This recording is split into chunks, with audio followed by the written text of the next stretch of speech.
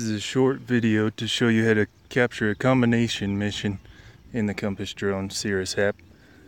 Step 1 is you want the drone turned on and also the remote controller turned on. And then you'll hook up your USB cable, and Android's going to ask which app you want to use. Go ahead and select CompassDrone. You might have to select it twice. And then go ahead and start the CompassDrone app. We'll select Flight Mission.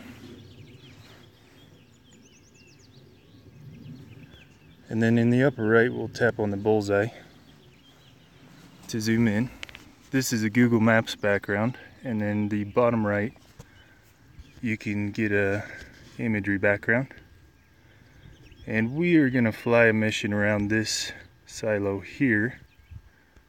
But this could easily be a car or a building. Same techniques. So we'll click choose in the upper left and we'll say combination. So the green dot is the center of your mission, and you want to tap and hold on it and drag it over to your target. The red dot is the radius of each circle, and this just varies by how big your target is and if those circles are going to run into a building. And then on the left is where you adjust your altitude. We're going to fly this one at 20 meters because that's safe to clear everything. And just so you know, the drone's position is that little pink drone in the bottom of the screen here. If you don't have that, you're probably not connected to the drone. You might unhook and rehook your USB cable, or you may use a different USB cable. But we're connected and ready to go.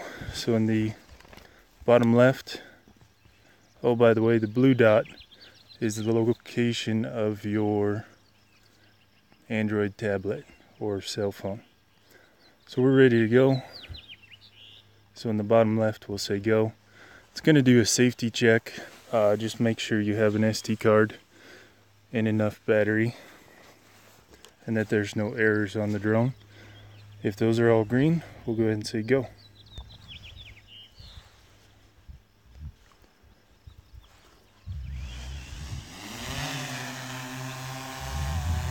The drone will take off, and it may hover at about 3 or 4 feet above the ground.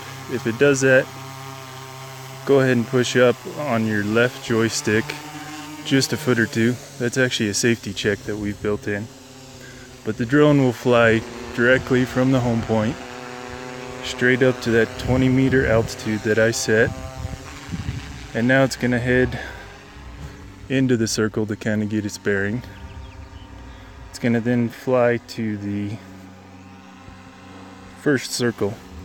And the sequence is it's going to fly the circle, then it will fly higher and fly a grid, then it will fly higher and fly the second circle, then it will fly higher and fly the final circle. The gray marks are an indication that it is capturing photos. And if you would like to, in the bottom right, you can tap on the button that looks like an eyeball, and you can see the images being captured in real time.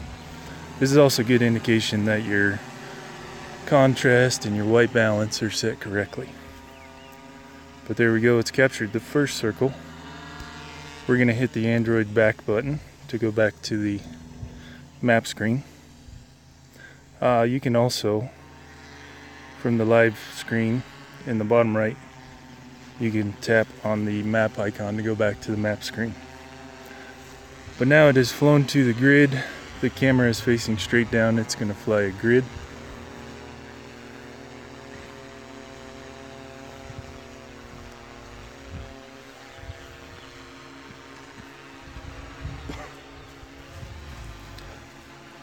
This may seem a little slow compared to other apps, but the slower speed helps you eliminate blur in the photo, because blurry photos are not good for 3D models.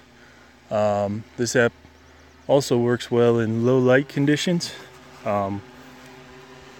especially in low light, you're subject to photo blur, but flying slower helps that out.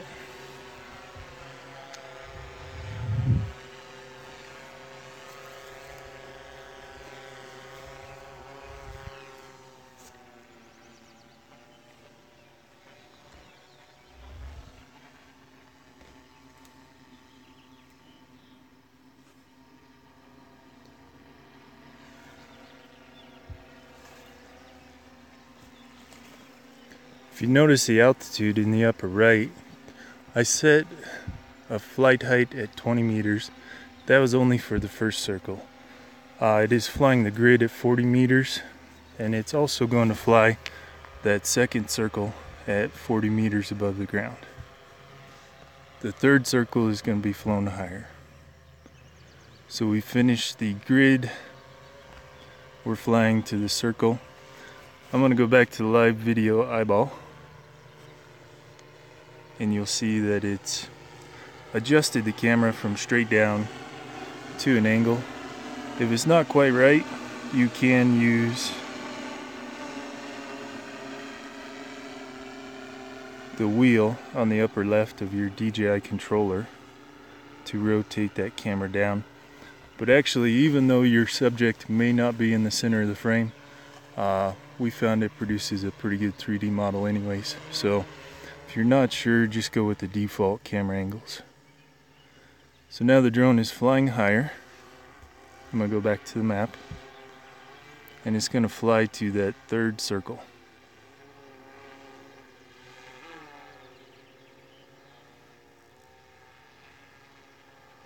And you'll notice the altitude is now 60 meters above the takeoff location. And the bigger the circle, the radius that you draw, the faster the drone is going to go. So just be aware, big circles may seem like the drone is flying very fast. But once it's reached the end of this circle, it will fly to the home point and land.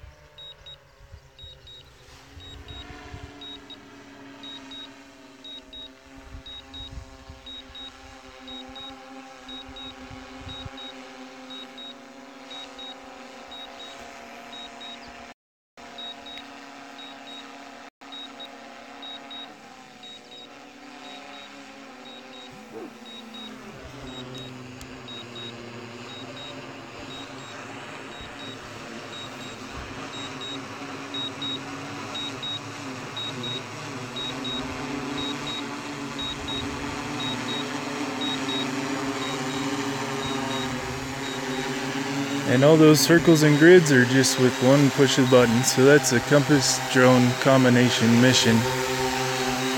A circle, a grid, and 2 more circles at higher elevations will produce a very good 3D model for you.